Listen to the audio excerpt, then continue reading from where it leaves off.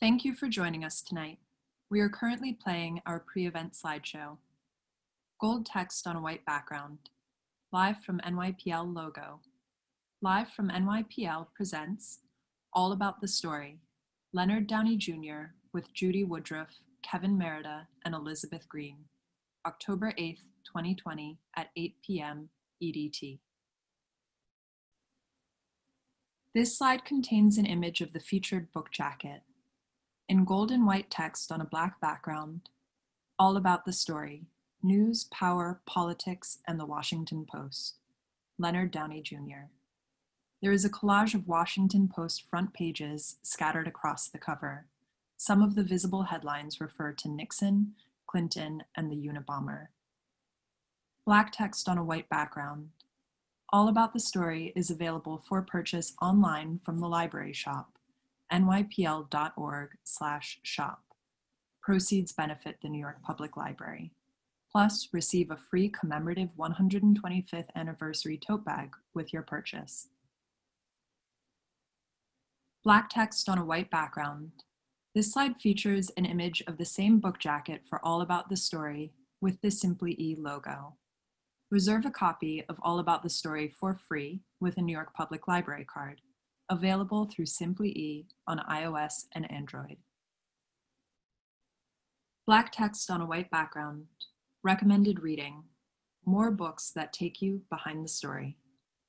10 Days in a Madhouse by Nellie Bly. Personal History by Katharine Graham. She Said by Jodi Kantor and Megan Twohey.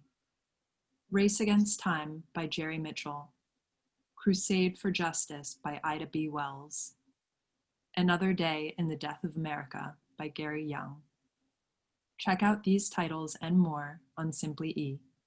Accessible formats available through nypl.org/talkingbooks. Black text on a white background. Read, think, vote. Make an informed decision. Read as if your vote depends on it. NYPL's 2020 election reading list is available at nypl.org/election2020. This slide features a blue box with a line of red, white, and blue stars running across the middle, and images of 12 different book jackets from the election reading list, including America for Americans, Our Time Is Now, The End of Ice, Begin Again, No Justice in the Shadows, This Changes Everything, Drawing the Vote, Unrigged, Good Talk, Give Us the Ballot, Why We're Polarized, and Push Out. Black text on a white background. Live from NYPL, Election Edition. Tuesday, October 13th at 8 p.m. EDT. All We Can Save. Women at the Forefront of Climate Justice. Scientists, activists, journalists, and artists summon truth, courage, and solutions for the climate crisis. Featuring Camille Dungy, Rihanna Gunn-Wright, Ayanna Elizabeth Johnson, Sarah Stillman, and Jane Zelikova. Thursday, October 15th at 7 p.m. EDT. Political Roundtable with the New York Review of Books. Contributors to the New York Review of Books examine and debate our moment of political division and crisis. Featuring Jamelle Bouie, Pamela Karlan, Mark Lilla, Timothy Snyder, and Brenda Wineapple. For more information and to register, visit nypl.org/live.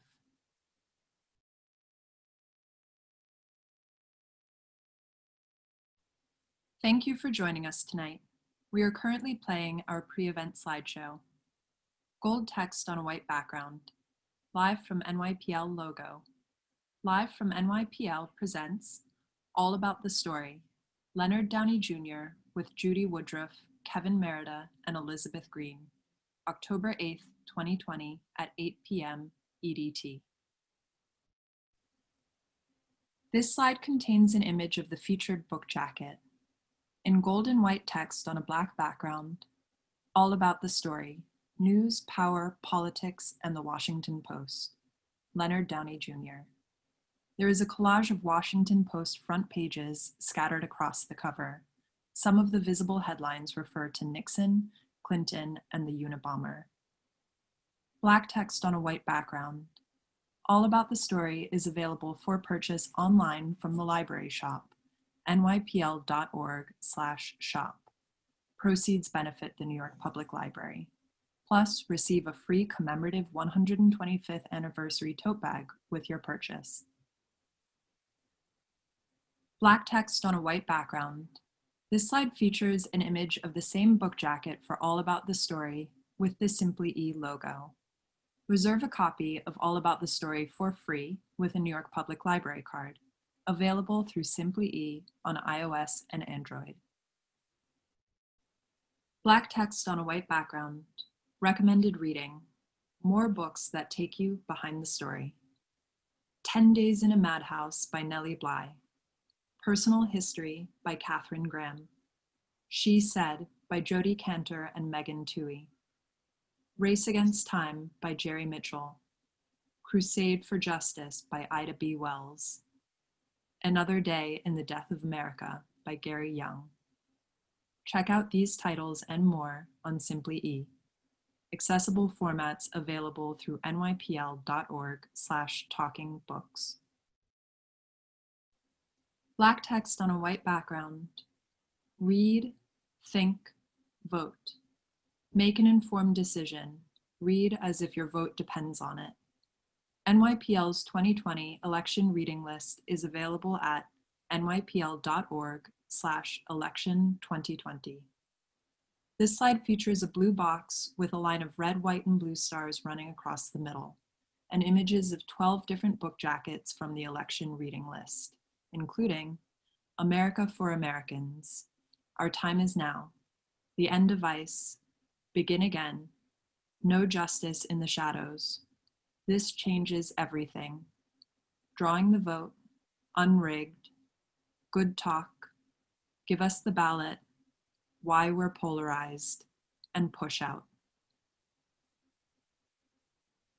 Black text on a white background. Live from NYPL, Election Edition. Tuesday, October 13th at 8 p.m. EDT.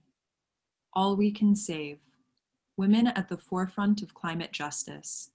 Scientists, activists, journalists, and artists summon truth, courage, and solutions for the climate crisis. Featuring Camille Dungy, Rihanna Gunn-Wright, Ayanna Elizabeth Johnson, Sarah Stillman, and Jane Zelikova. Thursday, October 15th at 7 p.m. EDT. Political Roundtable with the New York Review of Books. Contributors to the New York Review of Books examine and debate our moment of political division and crisis. Featuring Jamel Bowie, Pamela Carlin, Mark Lilla, Timothy Snyder, and Brenda Wineapple.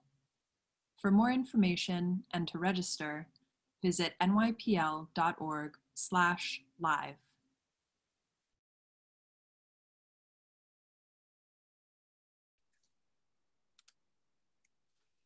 Well, hi everyone, and welcome to Live from NYPL.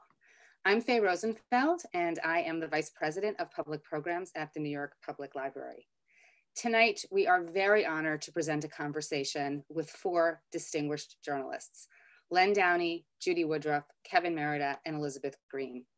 They are here to discuss Len's newest book, All About the Story, News, Power, Politics, and the Washington Post, and to discuss a subject that could not be more relevant or important, the role of American journalism and the search for truth in these perilous times. Len is the former executive editor of the Washington Post, a position he held from 1991 to 2008.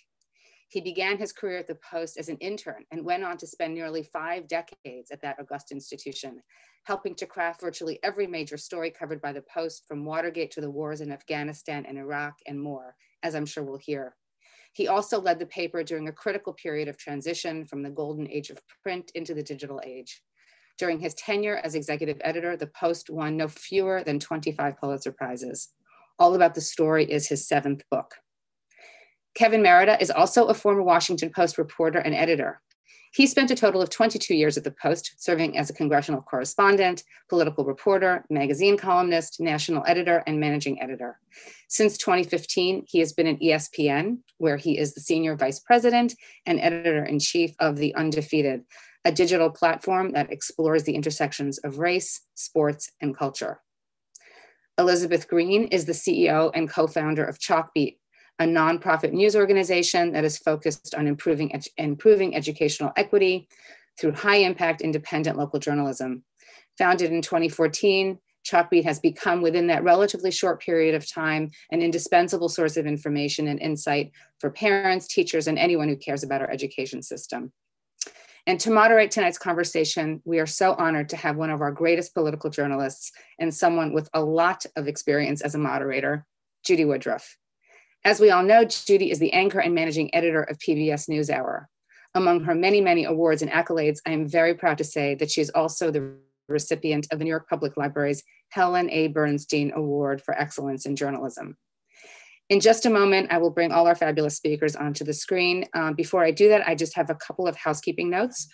First, All About the Story is available for purchase online from the library shop. You can find a link to purchase the book in the Zoom and the YouTube chat, or you can just go to nypl.org/shop. All purchases made at our shop do benefit the NYPL. Second, I need to tell you that this conversation is being recorded. That is to say, I am being recorded, the speakers are being recorded, none of you are being recorded. Third, our panelists will take your questions. You can send a question at any time during the conversation by typing it into the bottom of the Zoom app, the Q&A box at the bottom of the Zoom app, or into the YouTube chat, or you can also email your questions to publicprograms@nypl.org. We will make sure that the speakers get your questions and they will answer as many as they can at the end of the program. Finally, I want to invite you to join us again next week. On Tuesday, October 13th, climate scientist Dr. Ayanna Elizabeth Johnson, New Yorker staff writer Sarah Stillman, poet Camille Dungy, and others will be with us for a conversation about All You Can Change, which is a brilliant new collection of essays and poems by and about women at the forefront of the movement for climate justice. And on October 15th, which may or may not be the night of our next presidential debate, who knows, Jamel Bowie, Pamela Karlan, Timothy Snyder, Mark Lilla, and Brenda Wineapple will join us for a joint New York Review of Books / New York Public Library Political Roundtable. You can go to nypl.org/live for more information and to register. We look forward to having you with us virtually for these and many of our other upcoming events. And please don't forget that many of our branches are now open for grab and go service. So please go visit your local branch, say hello to your local librarians, and check out some books. Now, please welcome Len Downie, Kevin Merida, Elizabeth Green, and Judy Woodruff.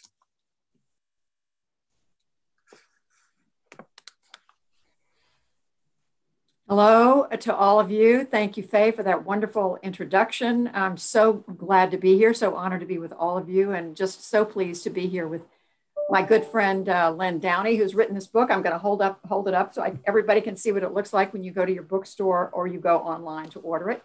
And to be, of course, here with Kevin Merida and with Elizabeth Green. It's such a treat, and the subject couldn't be more important. We're here to talk about journalism captured brilliantly and personally in this book, seventh book by Len. Len, I am going to start with you because I look at your career. You started in 1964 at the Washington Post, really well before Watergate. We think of the Watergate being the beginning of the Post era, but you were there before that. You covered Washington in the 60s through Watergate. You were a foreign correspondent for a while. You were based in London. You covered Northern Ireland. You were back in Washington for the Clinton impeachment, and I'm jumping over a whole lot, 9/11, and so on, leaving in 2008. I guess my first question for you is, there's so many wonderful stories in this book. What were your 44 years at the Washington Post, the glory days of journalism, and whether they were or they weren't? Just give us a sense of one of your favorite episodes from this book. I should say that as I say in the book, it was the golden age for newspapers, when newspapers were a dominant form of news media in the United States. There were only 3 broadcast networks. Most cities had at least one newspaper, and they had large circulations. And that was before the internet. And a lot of that has changed, as we may want to talk about later. I would say, obviously, being one of the editors on Watergate, supervising that coverage for the final months before Nixon's resignation was certainly one of the most important things that I was able to do as a journalist. It was not glamorous at the time, despite the movie that came out later, because we were all alone in that story for quite a long time.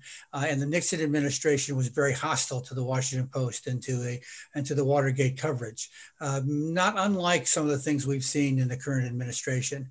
But that was certainly very important. I would say that the most important decision I had to make, the most difficult decision I had to make, was after 9/11, during the CIA's covert war against terrorism, when a brilliant reporter at the Washington Post named Dana Priest pieced together. This was not a leak, nothing like that. She pieced it together carefully in her reporting in the intelligence community that the CIA was operating secret prisons in Eastern European countries, where we found out later terrorist suspects are being tortured. The head of the CIA, the director of national intelligence, and then ultimately President Bush himself, during a meeting in the Oval Office, tried to talk us out of running that story. And I had to make a decision about whether or not we should run that story and whether or not it would do any harm to national security beyond what actually happened, which is they had to shut down those secret prisons, bring those prisoners back within the American legal system, and treat them properly. I have two more quick questions I want to ask you before I turn to Kevin and Elizabeth. One is, what's the common thread that runs through your career, both inside you as a reporter and the reporters you supervised, or you edited, that made them the great journalists, the great reporters that they were? That's number one. Well, I adopted Ben Bradlee's theory, which is hire lots of people a lot smarter than you are and enable them to do their best work. I was a hands-on editor. I was all over the newsroom. Kevin can tell you that. I'd pop up wherever he was in the newsroom every now and then and see what he's doing and kibitz about what he's doing. I wanted a newsroom in which, as I told everybody who worked for us, in which anybody, all of those talented people, any one of those talented people that had something really important to put in the newspaper, or concerned about a decision we were making about the newspaper, they should come to me. So that when I was making difficult decisions, I had a lot of really good advice from those talented people in the newsroom, and they knew that they could take their own initiative at any time, and it came from the bottom up. We did not dictate what the coverage was going to be from the top down. Right, and then my next question goes back to Watergate, and it is going to, I think, lead us into the conversation we're going to be having throughout our time together tonight. But if Watergate had happened, if back in the day of Watergate, you had cable news, Fox News, digital, social media, if you had the landscape that you have today, what would have been different?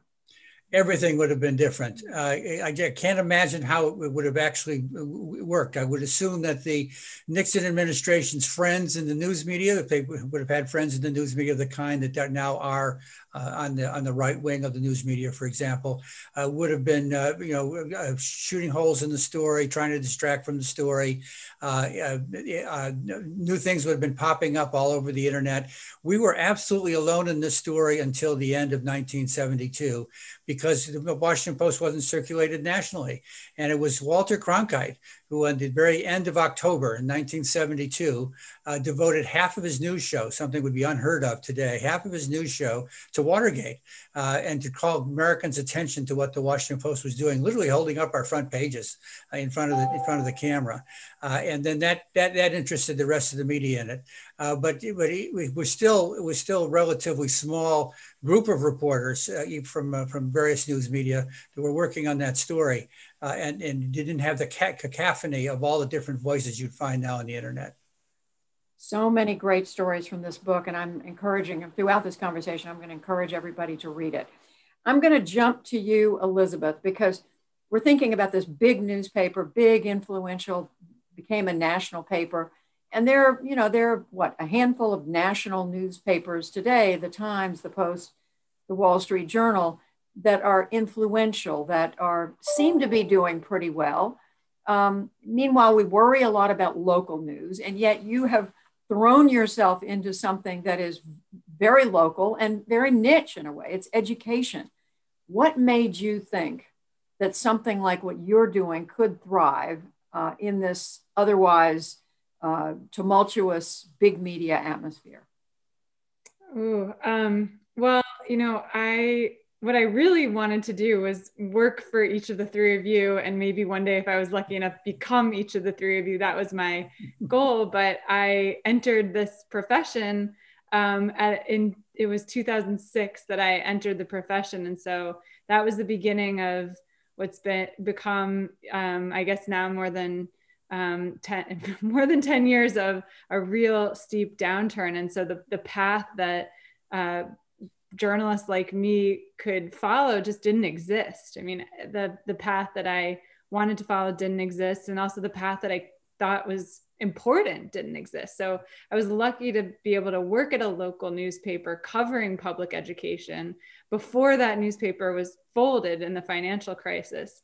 And I knew viscerally that these stories made a big difference, a tremendous difference. Like you write about in your book, Len, the beginning of your career covering the DC City Council and the DC courts. The DC court system was completely overhauled because of your reporting. So I knew that public schools was one place where light needed to be shined and reporting could make enormous difference. And the reason that we're structured the way we are at Chalkbeat is to make a sustainable and durable model that operates effectively in this new media climate. It looks different than the traditional things that came before, but in many ways, it does very similar work for our democracy. Now, Elizabeth, as you look around at other local news ventures, that are locally based, do they seem to be doing well? Do they seem to be catching on? How hard is it? Oh, the devastation that this profession has seen and the consequences for all of us are so severe. We've lost, by the end of this decade, by the end of the decade that just completed, we lost 2/3 of newsroom jobs in this country. More jobs by percentage than the coal mining profession. We're just in an absolute devastating time for local news. And what that means is that even the outlets that have tried to make a go of it and said, we'll do something new on the internet, it'll be different than the traditional business model, many of them have folded. And so to me, the future has to look really different than what the past looked like. It has to be nonprofit. The model can't be the same single place, many topic model, right? That's why Chalkbeat is many places, one topic. And I'm hopeful though, I'm very hopeful that we can really take the momentum of the early interest and the early success of organizations like Chalkbeat and build a whole new local news system. That's what I'm throwing myself into, like you said. Well, it's very exciting to watch what you've done in a short period of time. Kevin Merida, there you were, what was it, 5 years ago, very successful guy, editor at the Washington Post. You'd worked with some phenomenal people like Len Downie, and you gave all that up to go over to ESPN and work in sports. And you talk about the intersection of sports and race and culture, to work in investigative. A lot of it is digital, as we know. Is this what you thought it was going to be? Is this satisfying? What does it bring you? Well, it's extremely satisfying, but I gave up when I left the Post. It was the most difficult decision of my career, and I had been there, as was said, 22 years, and I was managing editor. So usually I was trying to keep people from leaving, and then all of a sudden people were coming to my office trying to keep me from leaving. It was a really surreal experience, but part of it was just this age that we're in, and it's an age of disruption.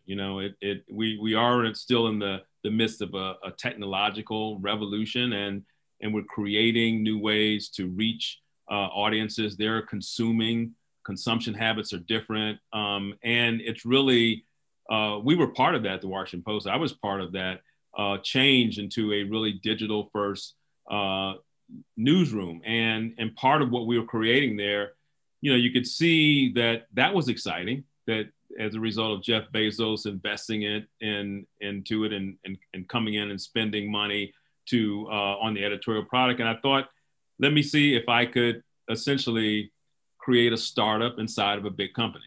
And that was an exciting thing. I think when we first started this, I remember as journalists, we used to frown on the word content. We thought that was like the antithesis, that there was something bad to even call content, but actually it's an expansive term, and there's so many content creators out, and people are getting information and learning things in new and exciting ways. I mean, and one of the things that we have done with the Undefeated at ESPN, we essentially created a content studio inside of ESPN where we do long form journalism and commentary and essays and news, but we produced 2 best-selling children's books. We've done 6 music videos. We're about to release an album. And with a run up to the election where we are essentially doing covers of 3 protest songs. And we're in this age of activism and protest, and we're doing songs such as remakes of songs such as Strange Fruit, which was initially recorded by Billie Holiday in 1939 as a protest against Black Americans being lynched. And Marvin Gaye's Mercy, Mercy Me, which was one of the first R&B singers to do a song about environmental issues. And a new song by hip hop artist Rhapsody about these times, and policing. And so these are different ways to reach audiences, young people who are coming, when you talk about a forerunner to voting, we can give them investigative reporting, which we still should, and commentary, but now we can surround the kind of landscape with different forms. And that's a really important development, I think, that extends journalism. I want to pick up on something you said and sort of jump to that. And that it has to do with something I think journalism has not done very well, and that is looking like the country we cover. You're in charge of what you do there, but as you look around at the major news organization in this country, we don't have many individuals of color who are Black men or women running newsrooms. Dean Baquet at the New York Times is the exception. We don't have that many Black reporters covering. We have a few covering the White House. Michelle Sender with the NewsHour. There's certainly others at the White House covering Pentagon, the State Department, so on. But why have we not done better in that department, do you think? Well, I think it's will, right? I think some of it explains itself that I do believe that diversity and inclusion have become values by the best places and editors, but the question is, where does it sit on the value spectrum? Is it ever number one? Does it have the urgency? Like right now, the conversations we've been having in the aftermath of George Floyd, they feel urgency in every newsroom and beyond, in every corporate space. And we know that government laws and reporting has helped to change laws. Certainly, civil rights movement helped to create laws, but we know that a lot of America's run in the biggest corporations. That's where a lot of the power to drive change. And we're seeing conversations now, both in media companies and elsewhere, that are really kind of, there is a reckoning inside these places. And some of that is spilled out, and we've, out on social media and in the news media, but that's a really good development, because I think until you really have people of color running things, making the final decisions, that's when you get the kind of change that you really need, and you get the kind of newsrooms that you really need. I know we've felt that way about women, but for the longest time, as you say, people of color haven't been given that opportunity. Lynn, what do you think about that? I mean, as somebody who was running a newsroom, running an organization, why has it taken so long? Why is it still not happening? First of all, this was one of my big priorities at the Washington Post, as Kevin knows. Even though the Post was one of the first newspapers in the country to hire African-American journalists at all, the numbers were still relatively small. There were questions about pay discrepancies. Women also felt that they didn't have the best assignments, and there were pay discrepancies there. And so when I became executive editor working with Don Graham, my publisher, this was one of our top priorities. Was to deal with pay discrepancies throughout the newsroom, to increase the numbers of women and journalists of color throughout the newsroom and in positions of responsibility. When I left, we were nearly 50% women. We were 25% journalists of color, and the top 40 editors of the newspaper when I left were majority women and journalists of color. We were fortunate to have a large staff, fortunate to have a publisher for whom this was an important value, fortunate to have staff members who had these values. But we devoted most of our editors' retreats, much of our editors' retreats to this subject. We had 2 different commissions on diversity, making recommendations that I carried out in the newsroom. It was frequently the stuff of staff meetings. One of the things I think was we became a newsroom that was not afraid to deal with this issue. I think to some extent, newsrooms are traditionally top down. I like to make the joke that one of the few legal dictatorships in the United States is a newsroom run by a single person, the executive editor, and a hierarchy of editors underneath that person. It's necessary because of the decisions you have to make every minute and every day in a newsroom. But it also means that there can be threats to that structure when there are problems that need to be addressed. And as Kevin said, I think that now more than ever, this is a subject that newsrooms are tackling. I know the Washington Post just appointed a managing editor for diversity. Where I teach, the Walter Cronkite School of Journalism at Arizona State University, this is a subject for all students and faculty and administrators for this entire year, is a project for the future of the school in terms of diversity. Well, speaking of what you said about dictatorships in the newsroom, how are the young people coming into journalism today? And of course, you're at a journalism school now, but how do they seem different to you, Len, than they did when you started at the Post, when you were one of them, 40-something? Well, yeah, when I was one of them, first of all, the staffs were very large. Entry was much easier than it is now. I was a kind of accidental summer intern at the Washington Post. I don't think I would have been able to do that now. And our skills were reporting and writing. That was about it. And in fact, some journalists only reported and other people did the writing. Nowadays, everybody has to be very multi-skilled. The students I'm teaching now can shoot video. They can take photographs. They can do podcasts. And they can report and write. They have to be able to do all those things.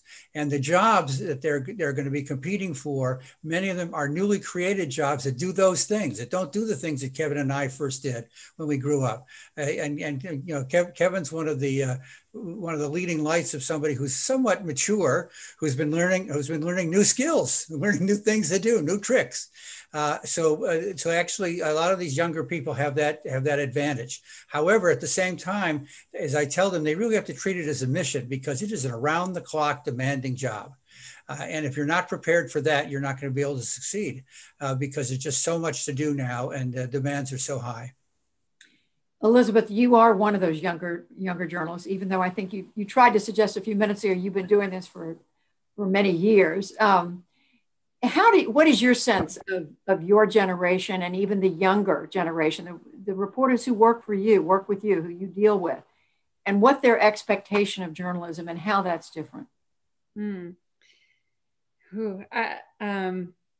I was trying to do the math accurately and remember actually what year we are actually living in, which is hard to keep track of these days. But I have been doing this for a while. And so it is a difference, I think, if you came into journalism at a time when there were legacy institutions were still relatively strong versus you come in and you're really making such a gamble entering journalism when there's very, very few jobs of meaning. And I think many people have observed that the best paid jobs to enter in are not the ones that are going to be going to the DC court system and interviewing all of the judges off the record and finding that there was corruption there. That is a luxurious position to be in that unfortunately we don't find reporters in, and you're much more likely to be managing a social media account for a major brand that may be doing sponsored content. And so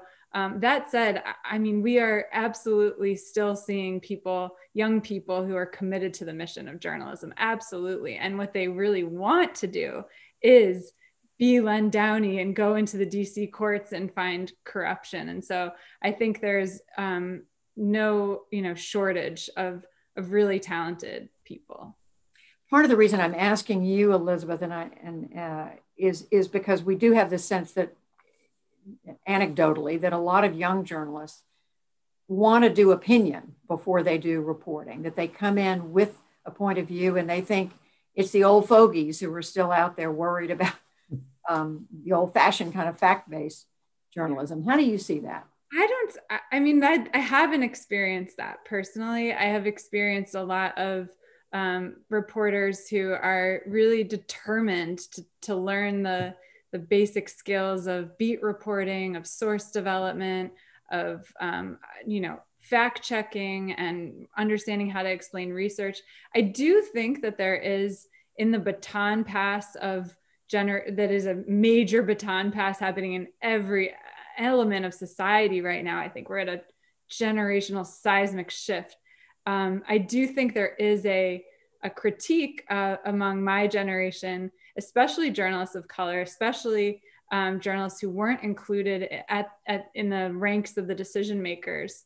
There is a feeling that some of the traditions that were called objective maybe actually weren't so objective. And so I personally don't see that as an argument for opinion writing or against really the traditional journalism that I aspire to. I see it as just sort of pushing on legacy institutions to be more honest in their truth telling, calling lies lies more boldly, calling racism more boldly. But I don't personally see that as a push to opinion writing. There certainly is a live debate about this, though. That's my view. There sure is. Kevin, how do you see that shift that Elizabeth's describing, and connect it to, frankly, to President Trump? And I mean, we're clearly more polarized as a country. The public seems to be, they look to the media, to the mainstream media, and we disappoint them if they're not, if they're on the right or the left, we're not sufficiently wherever they are.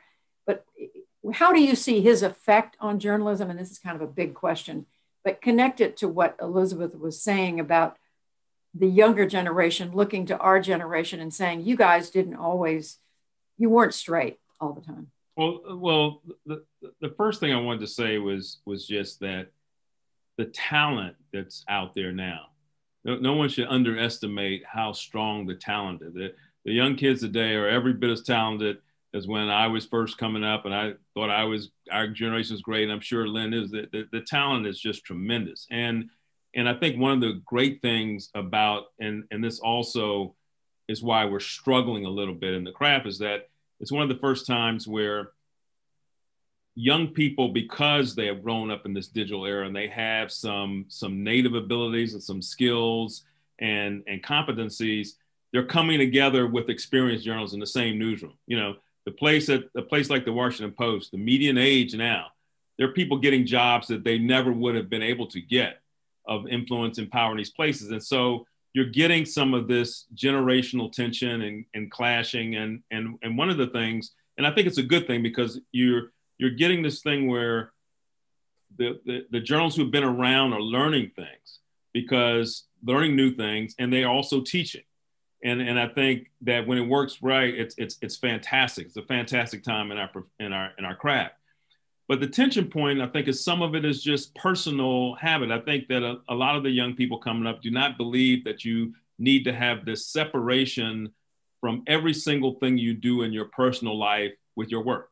And I think that's one of the big things. They do believe that you don't have to divorce yourself you know, we started, and Lynn can speak on this well, and his book is a testament to that. I mean, Lynn, as is famous, didn't vote, and there are a lot of really kind of guidelines and rules, and we see this constantly butting up against, particularly on social media, where a lot of people come at the day believe that they can express viewpoints on social. They believe that is not a deterrent to their ability to then go out and report on news, that they don't believe there's a conflict. And whether or not there is this appearance of lack of objectivity, they believe that you can point to things and you can still go out and do your job. And I think that's one of the fundamental tensions. You know, and that speaks also to this era of Trump. Trump is just, I think, just a kind of signifier of the divisions in the country, you know, and because he's the president, he's the biggest signifier, right? And so I think that we're seeing all this, the divisions that exist in the country, irrespective of who's at the top of the offices, are playing out now, and through the prism of the election and this particular presidency. Lynn, pick up on that. I mean, how do you see President Trump and his what he's not only said about the press, but what he represents for the press, this news machine, basically. How that fits at this moment when journalism is going through the turmoil and upheaval that it is. Well, as I wrote in a report for the Committee to Protect Journalists, no president has ever, at least in our modern times, has ever attacked news and attacked facts the way this president has. And that is a big challenge to the news media, because it's difficult to operate when you're being personally attacked, as many journalists are, but public rallies and the president's, sicking mobs on journalists. And taking account of, my whole life has been devoted to investigative reporting in one form or another. When I was doing it, and then when I was directing it at the Washington Post, and it started with Watergate, and it's a very important part of American journalism, holding people in power accountable to the rest of us.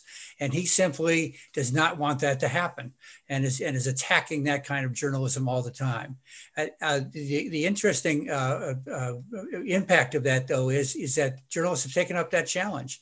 Not as Democrats, not as anti-Trump, but they feel a greater responsibility than ever to hold this government accountable, and are doing fantastic investigative reporting. It's the mission of much of American journalism now.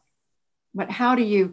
I guess I'm going to ask you and Elizabeth. I mean, how do you square that? I mean, where does the ability to do good reporting, where's that line between being I don't use the word objective because I don't think it's possible to be truly objective. I mean, all I can do is try to be fair as I can. But that line between trying to do that and also having personal opinions. And as Kevin said, the younger generation, maybe I just turn to you right now on this, Elizabeth, feeling that it's okay to say on Twitter what you think, but you can still be a fair reporter and cover the story. Well, let me speak first. Go ahead. And speak for that generation. We boxed you into a generation, Elizabeth. I apologize. So I do believe in keeping your personal opinions. Ideally, I think you shouldn't have personal opinions about a lot of things, and that Black Lives Matter is not a personal opinion. That's a fact. And so I think there's been confusion between expressing facts on social media, facts in your reporting, and personal opinions. Who should be president of the United States? That's a personal opinion, as opposed to holding whoever is president accountable. And Bill and Hillary Clinton personally hated me for the reporting the Washington Post did about them. So I'm not on one side or the other. And I did not vote the whole time that I ran the newspaper, but I didn't think reporters shouldn't vote. But so it's important, if you're going to exercise your rights under the First Amendment to be very aggressive in your reporting, in your public reporting, I think you should try to keep personal opinion out of it. What about that, Elizabeth? You don't think reporters should vote either? Or you do? No, sorry. In fact, I've been asked that question. In fact, I've just written a piece about it for the Philadelphia Inquirer. No, I would prefer the reporters who cover politics not vote, but if they must, they must. But during my time at the Post and continuing to today, every other political activity by Post journalists is forbidden. You can't work in political campaigns. You can't contribute to candidates. You can't contribute to causes. You can't sign petitions. You can't march in demonstrations. That does mean that Post journalists do give up some of their rights as citizens in order to collectively exercise their incredibly powerful right under the First Amendment to hold the government accountable. Yeah. Well, I don't want to scare anyone, but speaking for my generation, I don't vote either in races that I cover or direct the coverage of. I just meant, don't worry, I'm sure my generation is voting in this election. But I agree with you. I love the Len Downie school of thought. I don't think that education reporters in the ideal world are voting in a school board election that they're covering, or a mayoral election if there's mayoral control of schools, because I agree that in my experience as a reporter, it makes it harder for me to cover a story fairly if I'm invested in a candidate or a way of looking at it. And I would say in the people that I work with who are young are a very diverse set of views on this. And sometimes in our newsroom, we've had a lot of difficult conversations about, because we're building something new. We have no tradition to turn to. We have to write our whole political participation policy from scratch, just blank Google document in Elizabeth. What do I type? And, what the feedback we hear is not what I would expect a lot of the time. So some of the youngest reporters on our team are the staunchest against us ever even inching toward a line of political participation. And some of the reporters of color on our team from marginalized communities, even more so, saying, I'm already looked at as somebody a little bit suspect, and I want to protect my reputational integrity even more than anyone else, because I know that sources are not going to trust me as much because I'm not the way the person they're used to working with. So I think there's a diversity of views. And I don't think it's so simple. And I do also think we're living in a crazy time where it's really hard to hold your tongue about values. I wouldn't call it facts. I would say values. And so that's been the line that we've drawn at Chalkbeat, is reporters and news organizations should be really transparent about their values. And when those values are crossed, it's okay to say something about that. Well, crazy time for sure. And by the way, I do think reporters, I guess I disagree with Len. I think it's okay to be able to vote because I don't want to give up, my rights as a citizen, but to try really hard to keep it separate. But I know that's a whole other discussion. Kevin, let's come back though to the Trump era and what's happened to an attempt by journalism to set the record straight. Do we use the word lie? Do we use the word inaccurate? I mean, how do we wrestle with that? I mean, I have a philosophy about it, but what do you think? I guess I don't get too much into the whether or not the specific words. We're constantly making word choices anyway, and we're also trying to reach people. And I think the most thing is rigor. That's the word that I want. That you bring the journalism. The journalism speaks for itself. If you're rigorous about it, as Lynn says, holding the administration accountable, being relentless about the things that a president says and an administration does. The fact-checking industry has been a good industry that's grown up inside of journalism. I was there when the fact checker that currently is there helped create that. Glenn Kessler, if he's listening, he didn't want to do it at first, and I told him this is a very important function to use his skills, and they built it up, and it's been a very good thing to have that, right? And lots of other news organizations, but the kind of reporting, this is the time when it demonstrates that reporting really matters, and that there is a place for going out and finding out things that people don't want you to know and informing the public of them. And I, I generally trust the public if we present our work right, if we have it nailed down and rigorous about our documentation, that people do come to that work. And yeah, we're in this time where there is such the proliferation of quote unquote content out there that people are drawn to things that reinforce their worldview and their opinion. And so you're always contending with that. But there is a body of the population that wants to know they're open to what you tell them if you bring it in and you present it with the kind of rigor that a lot of the places that we've worked at are doing. I think we've got about 3 or 4 minutes before we take questions from our audience participants. Lynn, how much does it matter that we repair at least some of the distrust that's built up toward the news media in this recent era? I think it's extremely important. I would hope that whenever we have a different president, whether it's now or 4 years from now, that will help. That this relentless attacks on the credibility of the media will recede, and that will help a lot. It's also important for the media to be transparent. It's one of the reasons I wrote this book, is to show people how journalism is really done on the inside. We have not been very good about showing our work, as they used to say back in school. Showing all the math that went behind the final answer. And so that's why I tried to show, and including mistakes that I made, mistakes the Post made are in that book, and why we do what we do, what our values are. To be more transparent about what we do, I think would help a lot. There's also something in the country now called the news literacy movement, where teaching children in school, teaching college students, doing things for the general public to help them understand how the media really works and how to evaluate fact-finding journalism, truth-seeking journalism from other things that are available on the internet. Okay, only about 2 minutes before we take questions from the audience. But Elizabeth, do you bump into that public distrust of what you're reporting, or is it different because your main focus is education?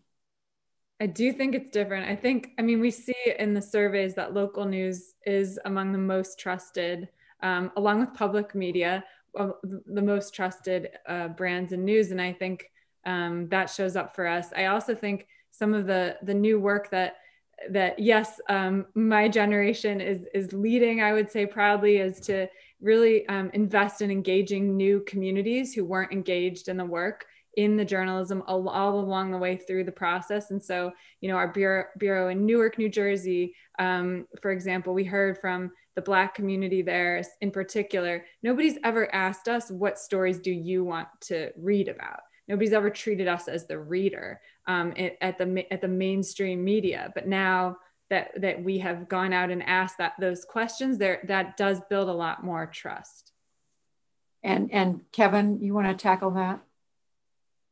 How much distrust do you run into? In somebody your focus, as we said at ESPN, is the intersection of sports, race, culture, so much more.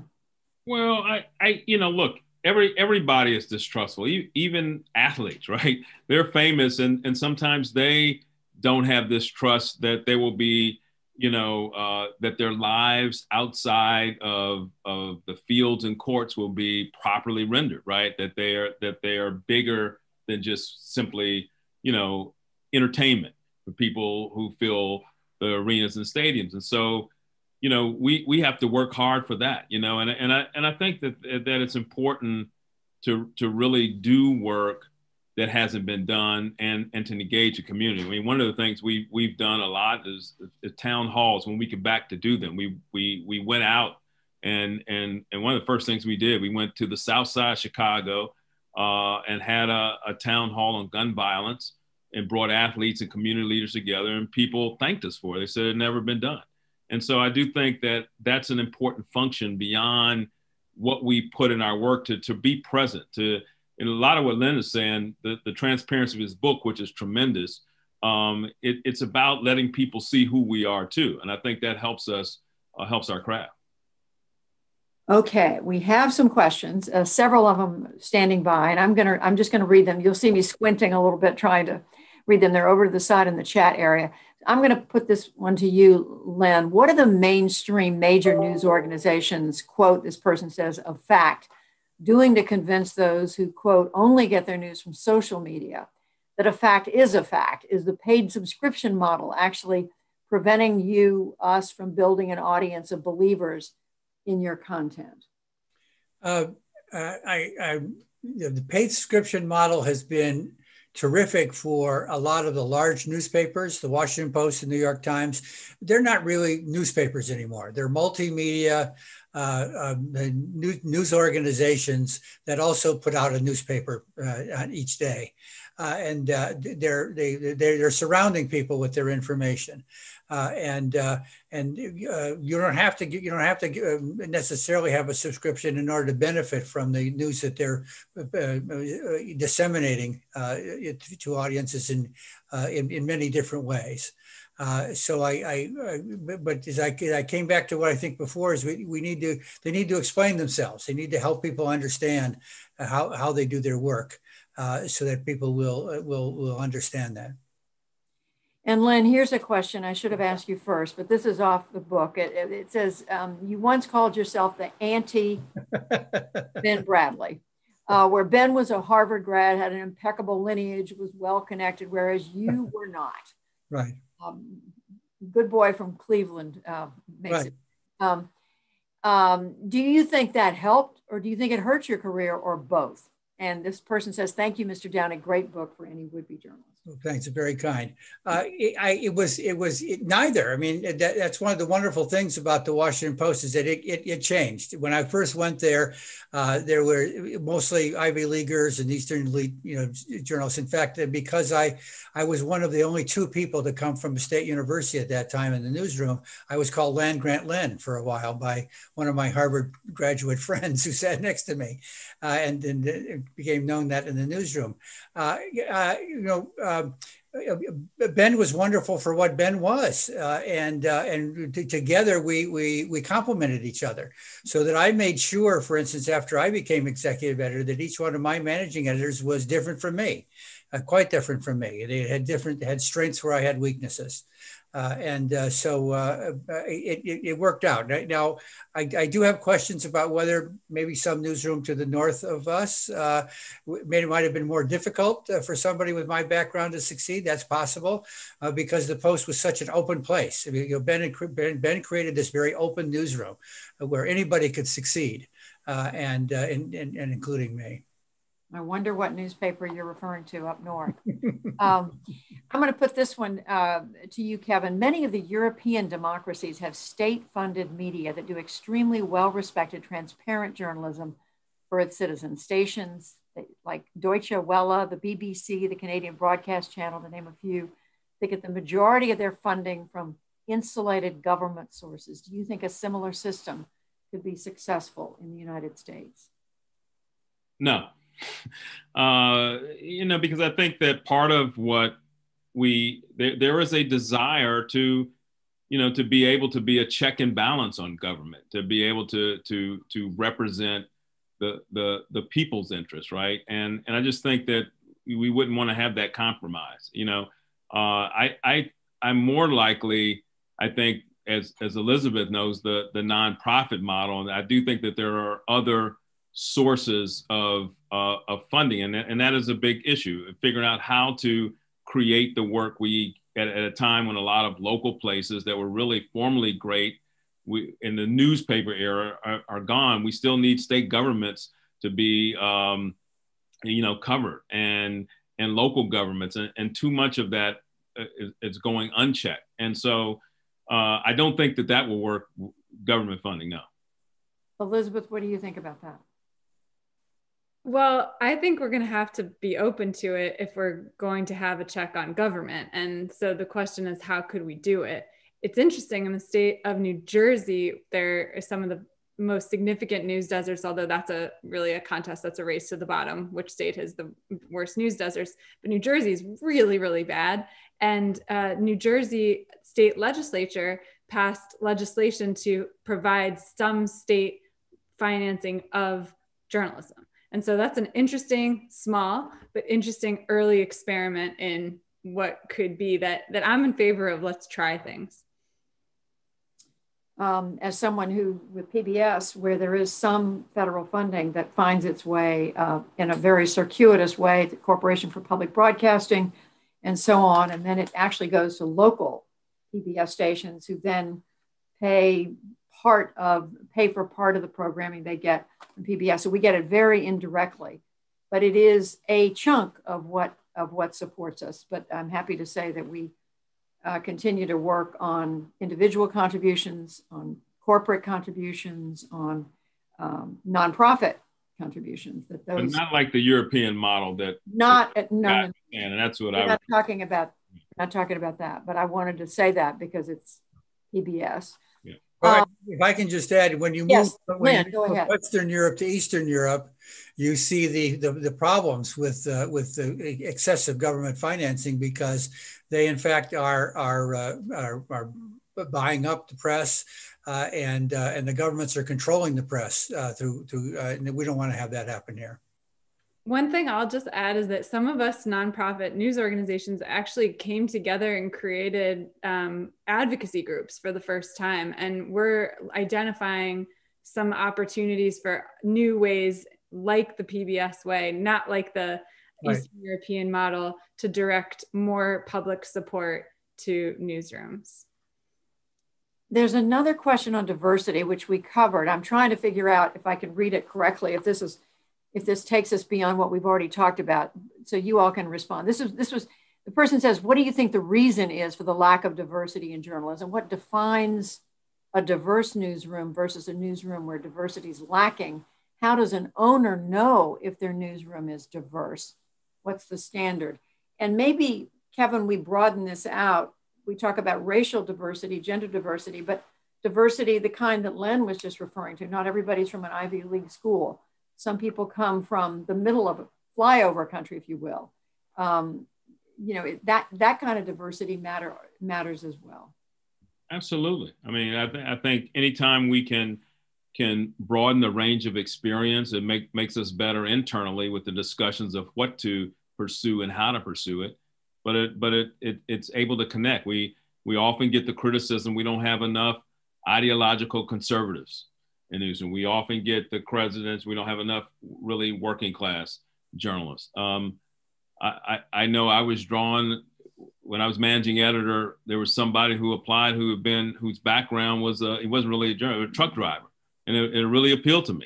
In the same way that giving opportunity to people who are really young that you don't expect.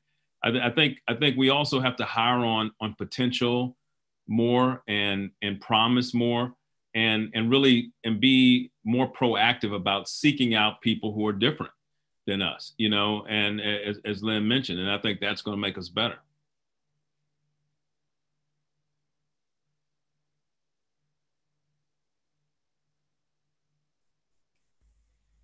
Is Judy frozen?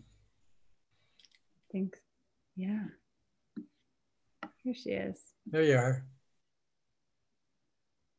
Oh, she's frozen again. Judy, you're muted. Judy, you're muted. All right.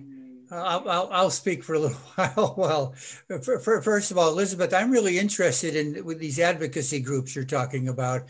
I assume you don't mean political advocacy, you mean advocacy on behalf of local journalism. How does that work? Yeah, well, the newspaper owners have an association that lobbies. And so nonprofit news, we created our own coalition to look at legislation and recommend legislation for how we might, as a society, pay for our news collectively, at least in small ways. And that's, it's been a really fun thing to be involved in, and super weird for a journalist to be involved in, as you can imagine. Right. I want to come back to the future of journalism. How do you all see it changing in the years to come? We get asked this question all the time. What do you worry about? What do you think is promising? And I'm going to, Len, I have to ask it. I mean, how much oxygen goes out of the room once President Trump leaves office, whether it's 2021 or 2025? Well, that particular story will drift away, but the divisions in the country are not going to go away. You see these interviews on television and read them in newspapers with people who believe very much what he believes, who believe things that are completely anti-factual. That's not going away, and particularly coming out of this terrible pandemic and the terrible economic impact of this pandemic is going to leave a lot of people very much adrift, very angry, or very, very disturbed. So there's a lot of reporting to do about that and about what potential solutions there are to all the problems that have been generated by it. Elizabeth, how do you see things changing for you, or if at all, at the end of the Trump era? Well, I'm hoping that no matter what happens, that local news is in an absolute glory days are ahead, and we have a flourishing rebuilding that takes the best of the past and adds new good things to it, more diverse representation at every level on down. So either way, I think I hope an outcome of the Trump era is we all see the importance of civic engagement from the ground up, and we invest in it. And Kevin? Well, first of all, like what Elizabeth is doing is, I love the passion she's putting into it, and it makes me feel a lot confident about the future of local news. And also, Lynn has set a really great model as what a leader is in a newsroom, which we need, with kind of confidence and openness. I love what I see in the world that I operate in now, that's just really diverse in form, and I'm really interested in ways of reaching people. And I think that's a big promise. You see a lot of what people are doing on platforms like TikTok and Instagram. People laugh at things like memes, but there's a lot of really creative ways to reach people with messages. And you're seeing this in this election cycle and elsewhere. And I think that offers a lot of possibility. Like, we have to be able to reach people with whatever we're producing. And I think that's an exciting thing to look forward to.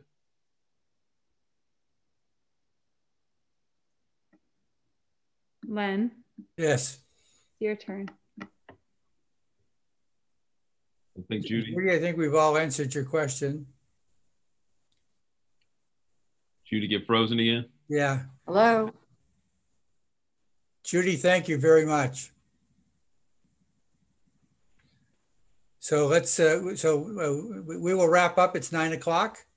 Kevin, thank you very much. Elizabeth, thank you very much. I've already told Elizabeth offline that I'm very interested in what's going on with this new local news movement across the country. I think it's very important. We're going to see that, in fact, over the next weeks when we watch how local news covers how people actually vote, which is not done nationally, it's done locally in states and cities and counties.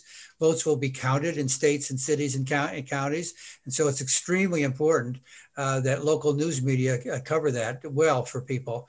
Len, we just launched a pop-up newsroom called VoteBeat. So check it out, votebeat.org. Really? Okay. I couldn't agree with you more. It's hard to keep up with this. Bringing us together with your tremendous book. Right. Well, my computer has gone down 3 times in the last 3 minutes. So I'm going to hold up Len's book again and just say thank you. Yeah. Thank you. Thank you. Great, all about the story. Go to watch and read what Kevin Merida does every day, and Elizabeth Green with Chalkbeat. You guys are just the best, and I've loved this conversation. Thank you so much. On behalf of the New York Public Library, thank you all. Thank you very much. Thank you, Len.